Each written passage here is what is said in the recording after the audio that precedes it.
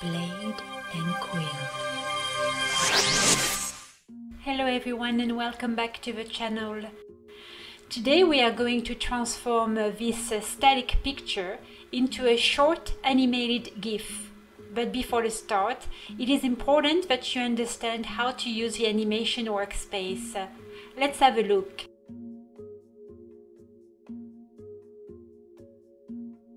The easiest way to access all the different workspaces available in Krita is to use the Choose Workspace button located in the upper right corner of the interface.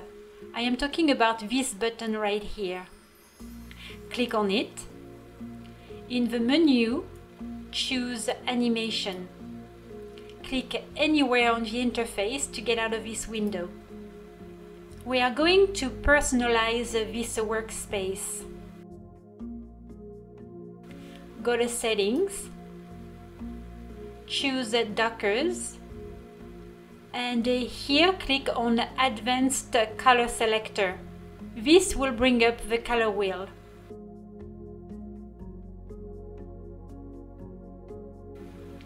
Click on the tab Overview and click on the X button located right here to close the Docker. We are going to do the same with the palette. Click on the Palette tab and close it. Click on Compositions tab and close it. We are going to keep the Tool Options Docker. If you look here right behind the animation timeline, you will see a tab called Animation Curves. Animation Curves is a tool usually used for complex animations. Since we are not going to use it, we can close this tab.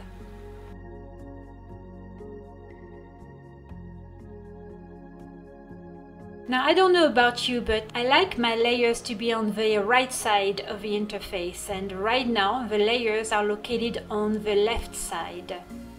To move a Docker, click on this button here, the Float Docker button. Now grab it and drag it with your left mouse button to the position where you want it to be. We are going to do the same with the onion skins Docker.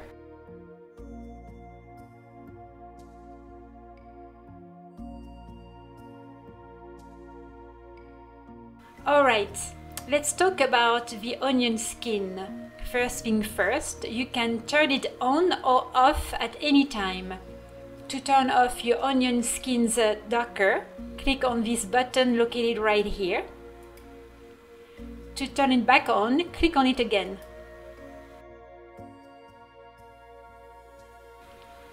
Here is a little animation made of 7 frames.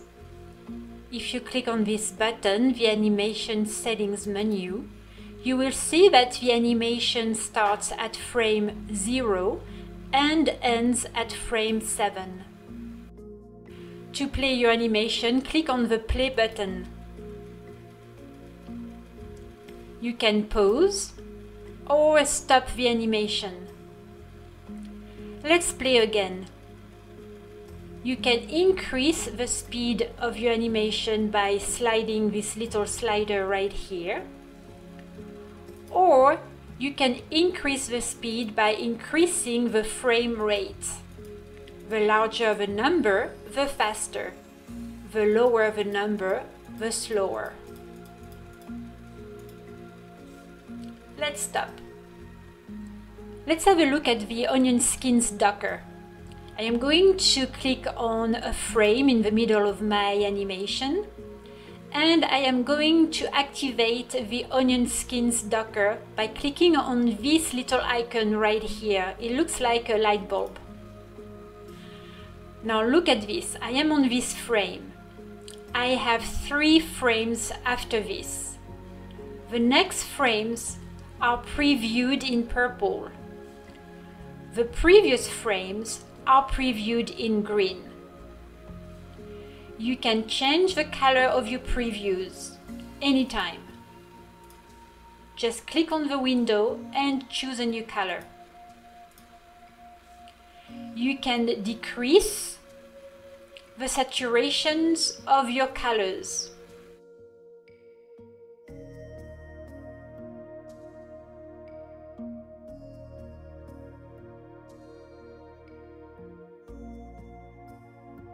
Now let's talk about opacity.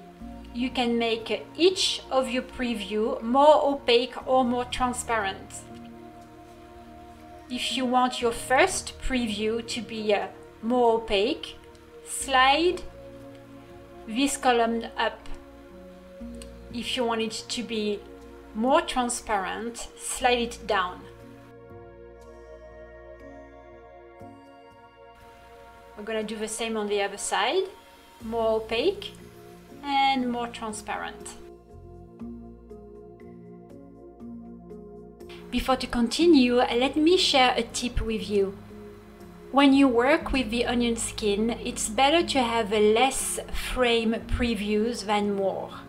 So what I do is that I just get rid of all the other previews, I make everything transparent, and I only focus on the previews that I have before or after.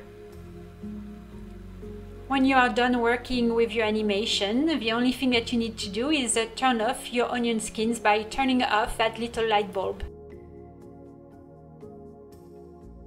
Now that you have done all the changes, it is time to save your new workspace. Go back to the Choose Workspace button and right here name your workspace.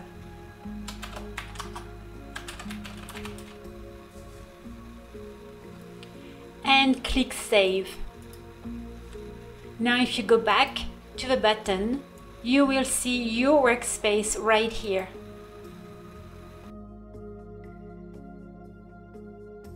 Alright, we are ready to create our animation. First things first, lock your background, this way you won't paint on it by accident. Create a new layer. Click F2 to rename it. And click Enter.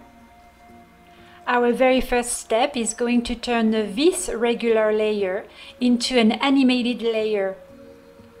We will do so by adding our first keyframe in the timeline right here.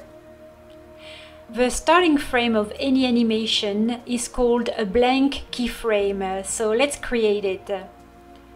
Go to the timeline on the very first square right here and right click. Now select Create a Blank Frame. We are ready to draw our first frame. So grab your brush, make sure you have the color that you want, make sure that the pen pressure is turned off, choose a right size and start drawing. Now that we have our first keyframe done, we need to animate it. Let's go back to the timeline. We are clicking on the next frame, the next square.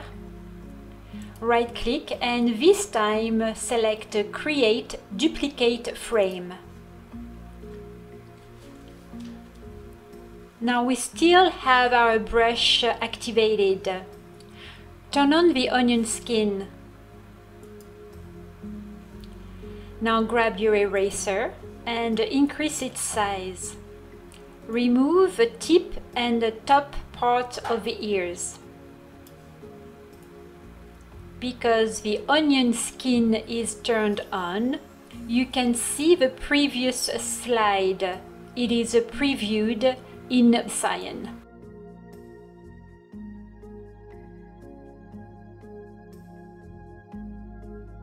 Undo the eraser.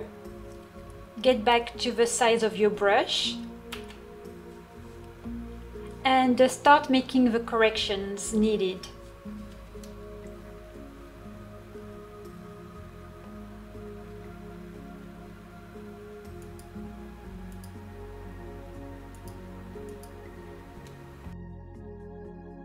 We are ready to move to the next slide.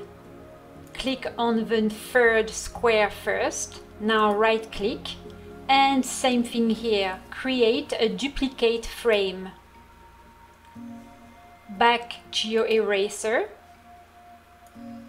and make some more changes on the ears. Back to the brush and to a 5 pixel size.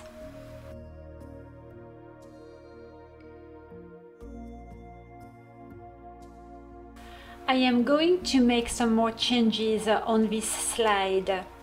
I am going to use my lasso tool, and I am going to move the eyebrows just a little up. Now use the move tool and move them up. Here we go.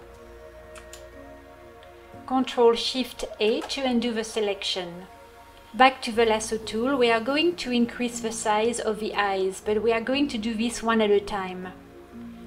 Now use the transform tool, hold the Shift key and increase the size of the first eye. Enter to apply the changes and undo the selection. Ctrl Shift plus A. Grab your lasso tool again and do the same with the other eye.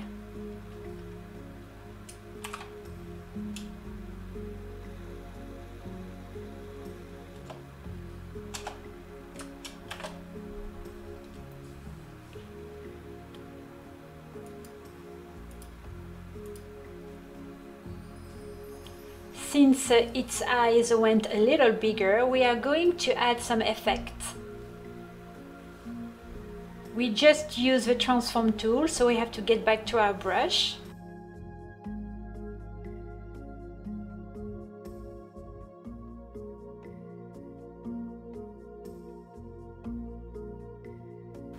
Time to create the fourth frame.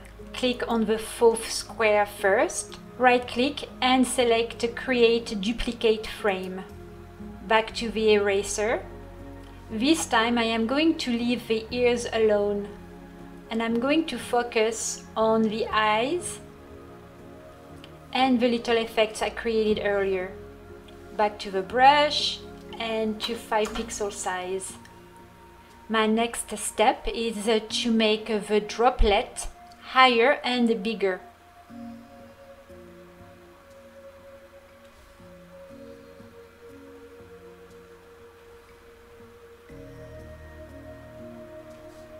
Using the mirror tool, I am going to work on the eyebrows.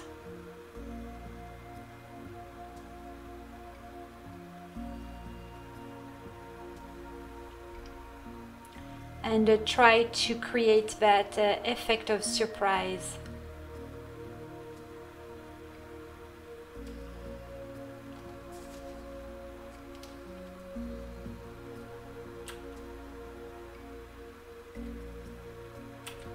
Don't forget that the shortcut to get the eraser is the letter E on your keyboard.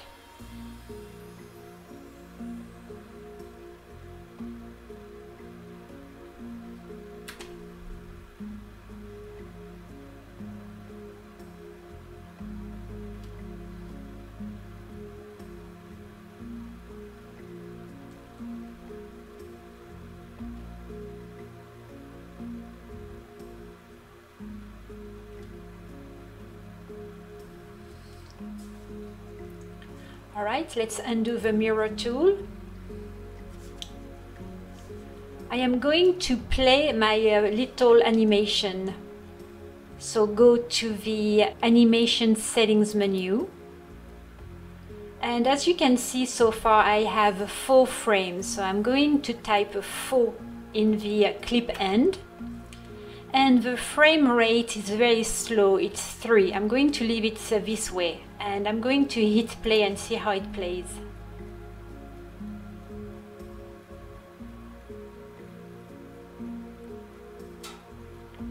Alright, that's not bad. Let's stop it.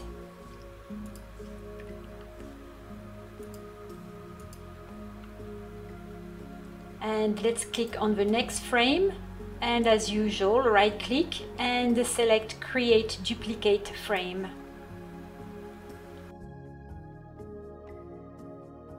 And we are done for today. Next time I will show you how to color this little GIF animation. In the next tutorial I will also show you more animation tips. We have way too many things to learn to put in a single video. That said, I will see you next time wherever you are. I wish you all a wonderful day. Au revoir et à bientôt.